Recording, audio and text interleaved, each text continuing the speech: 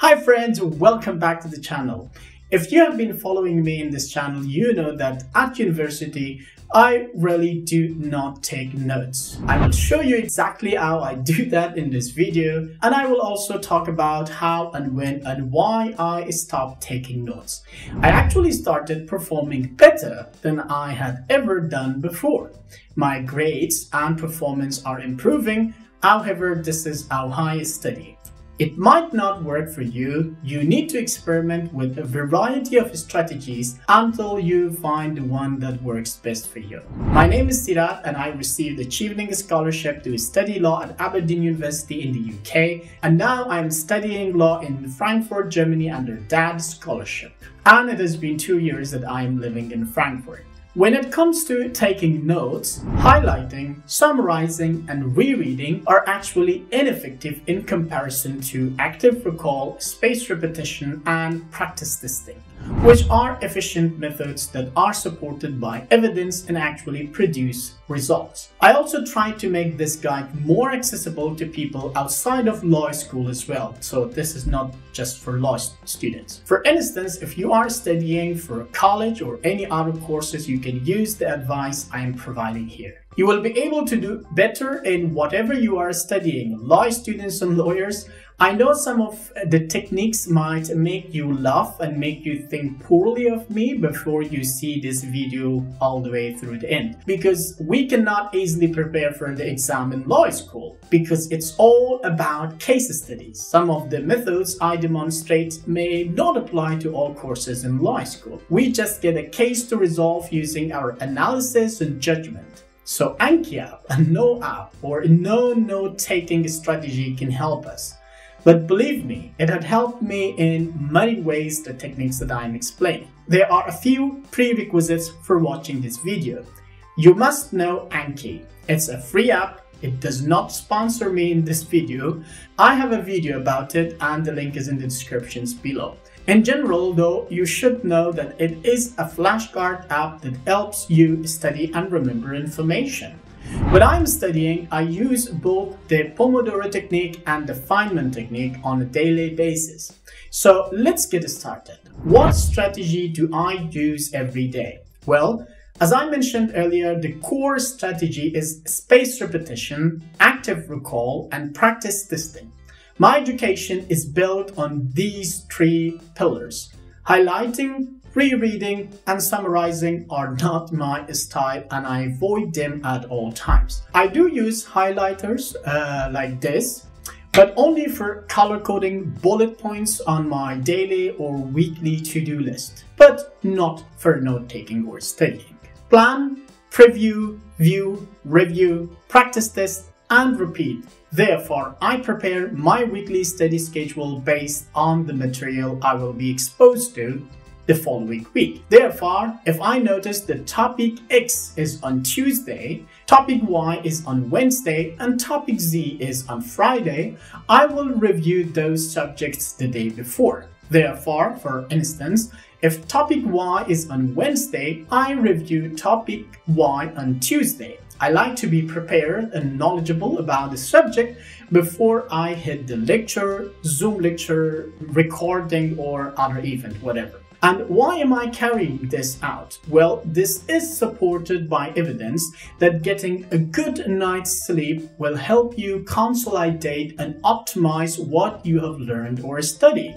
And two, it is just when I show up to the lecture with more knowledge of the subject, this way I learn it better, am able to focus better, and am able to ask better questions and participate and answer the questions more logically, and get a deep understanding of the topic when it's further explained by the professor or the classmates. Now that we know that we are going to study and in what order, we need to decide how we are actually going to study. I want to start by skimming through the entire PowerPoint, lectures, notes, or whatever it is that I will be learning the following day.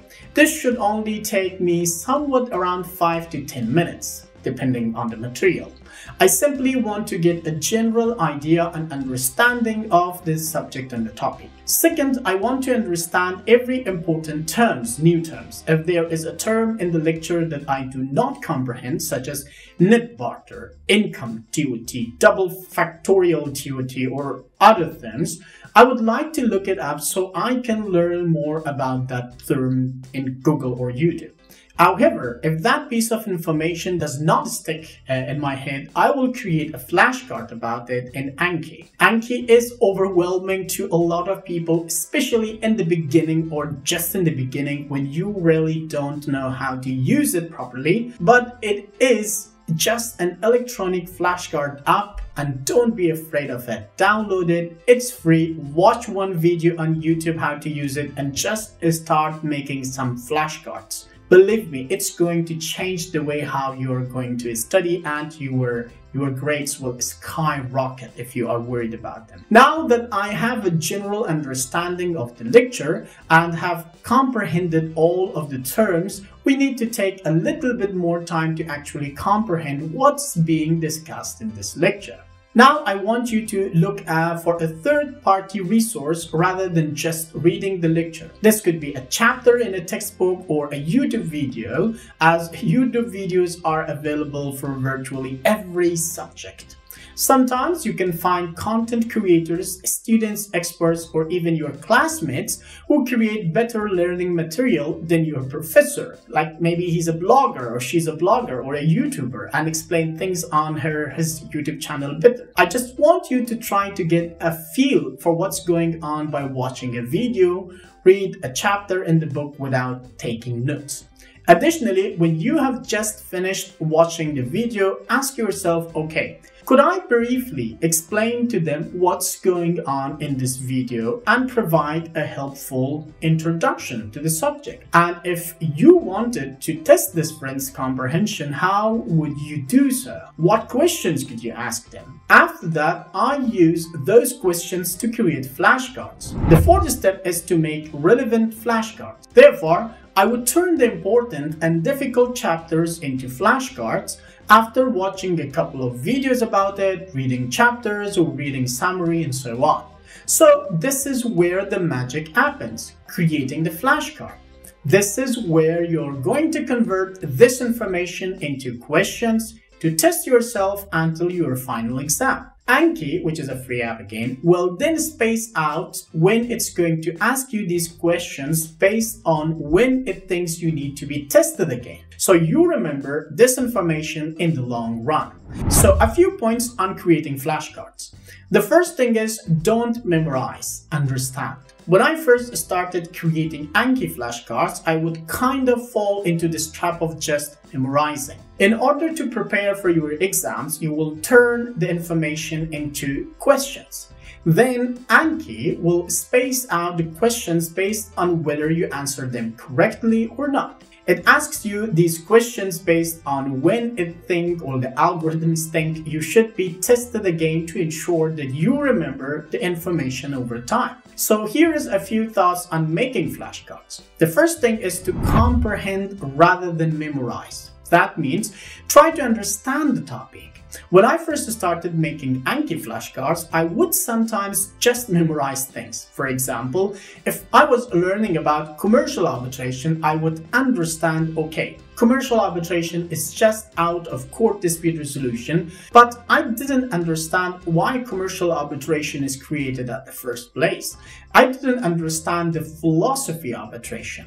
I didn't understand the difference between mediation and arbitration, which is some pretty basic information, right? So you should know that before you start learning about negotiations or arbitration or mediation, you should know adjudication.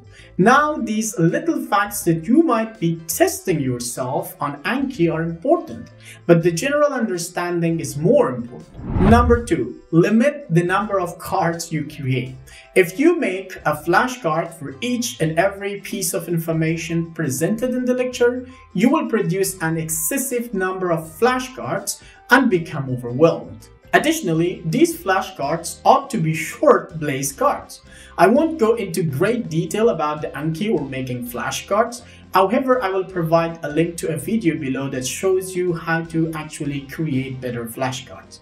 Keep in mind that you want your flashcards to be brief and to the point.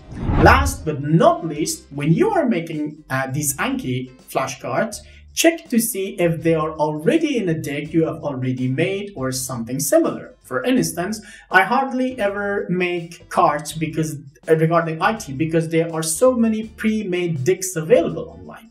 Based on questions I have missed on practice tests, I probably make around 5 flashcards per topic. However, you will probably need to make your own cards from scratch if you do not have access to these pre-made decks by other people, which might not be available for many different courses. That concludes the information preview. Fourth, we will create flashcards to simulate explaining the material to a friend and then test our understanding of it. This is the day preceding the lecture. I show up on the day of the lecture, seminar or class, sit there and just watch. I try to become involved and interested in what is going on by paying attention, listening and analyzing the arguments. I will think to myself 2 to 3 times during the lecture, okay, what is a question I could ask myself as we go through the slides and the instructors kind of teaches us this new information. Based on what they are presenting now, what kind of question might he or she ask on the test? Could I explain to a friend what is being taught right now? Then possibly during the lecture or shortly after, I will immediately open Anki and create flashcards based on the question or the questions in my head. So I'm going to study the flashcards I made and use Anki to make sure I understand everything. Possibly tweaking them slightly, adding or removing words, adding notes, or doing whatever else makes these cards stick to my brain. I probably won't look at that PowerPoint slide or that lecture again. If I ever return to that lecture, I will only be to answer a practice question or an Anki question that I didn't really get it or understand, and it's something that it really didn't make sense to me. In that case, I would have to go back to the original material. However, I rarely, if ever, return to a lecture. I will never rewatch a lecture again or read the notes again if there is any. I simply won't do it either of those things.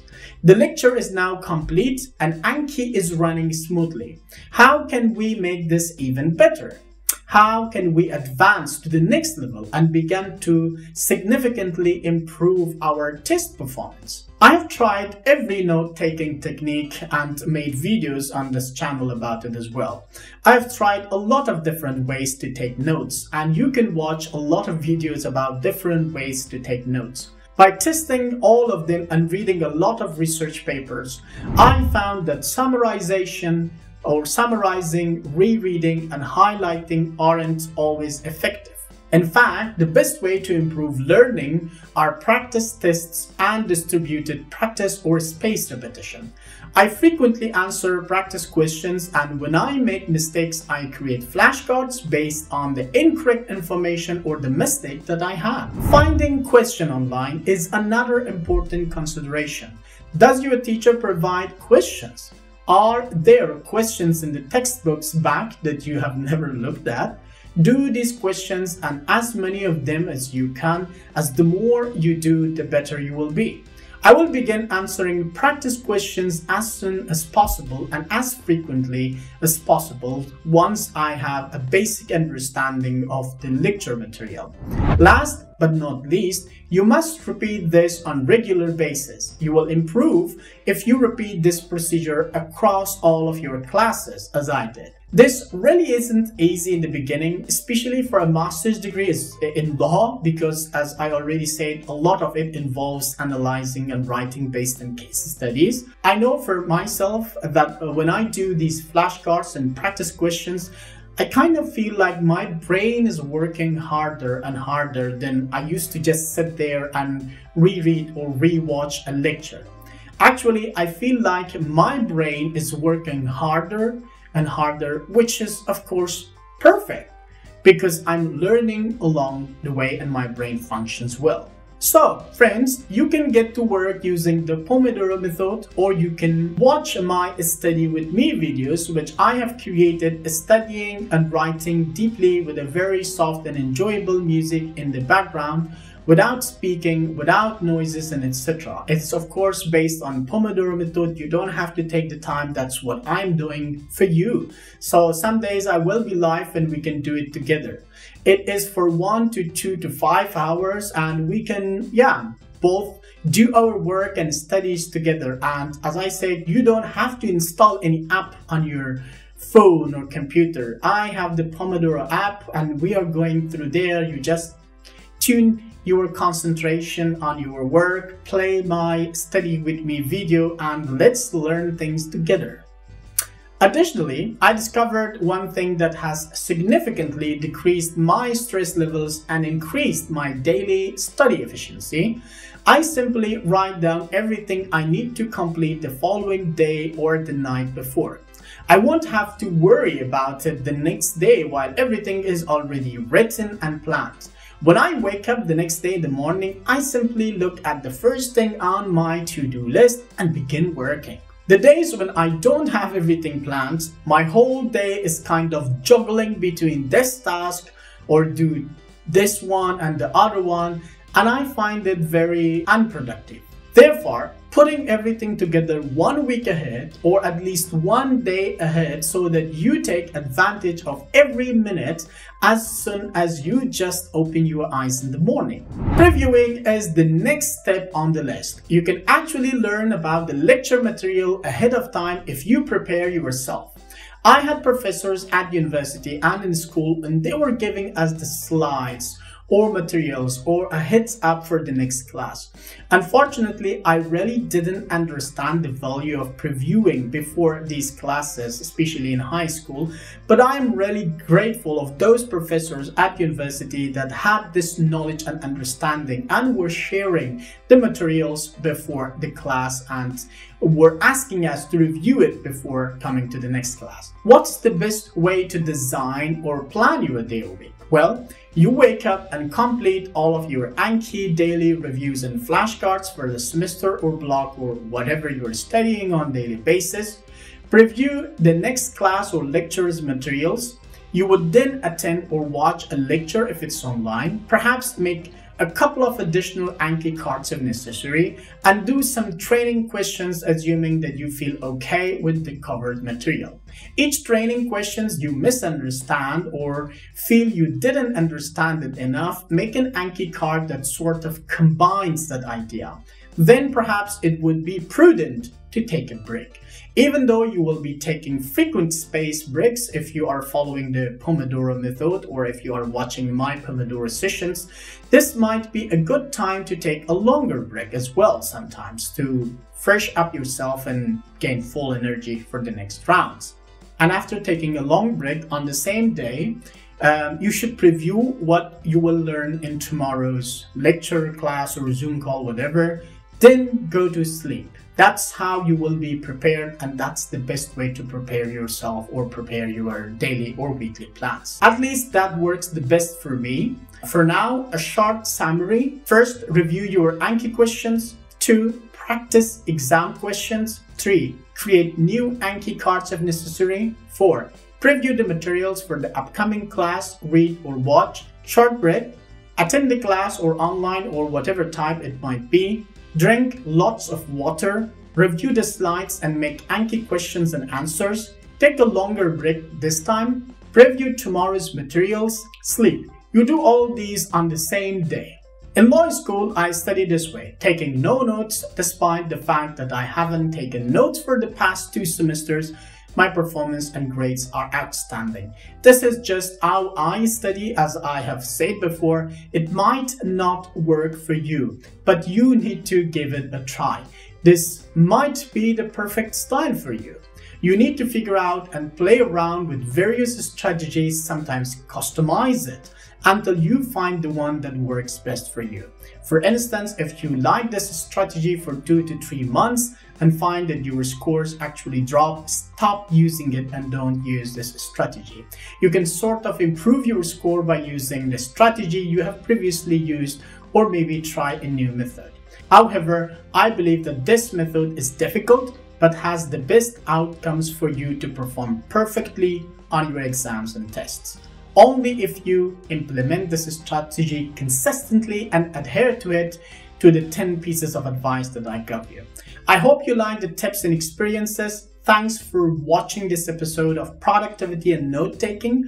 If you learned from this video, please give it a like and subscribe to my channel to boost the algorithms to spell its magic on the channel. If you like this kind of video and topics, you might like to subscribe to my weekly newsletter, and this is like an email that I send every week on Monday.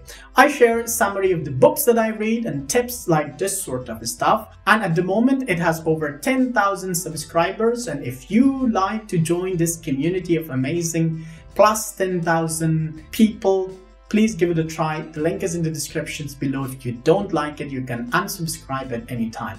You will see a lot of videos on the screen. Click on any of the videos you want and watch another amazing video in this channel. See you in the next video.